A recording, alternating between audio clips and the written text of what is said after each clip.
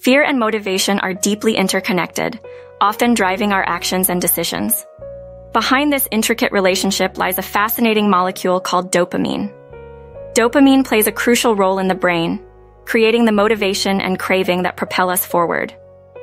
By understanding the chemistry of fear and motivation, we can unlock the key to harnessing dopamine's power.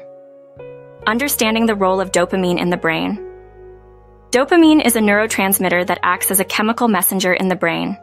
It plays a vital role in reward-motivated behavior and reinforcement learning. When we experience something pleasurable or rewarding, dopamine is released, creating a sense of pleasure and satisfaction. This release of dopamine reinforces the behavior, making us more likely to repeat it in the future. The chemistry behind craving and desire. Craving and desire are at the core of stress and fear. These intense emotions are driven by the release of dopamine in our brain.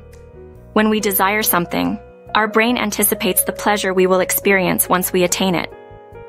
This anticipation triggers the release of dopamine, fueling our motivation to pursue our desires. However, when cravings become excessive or unhealthy, it can lead to addictive behaviors or anxiety disorders.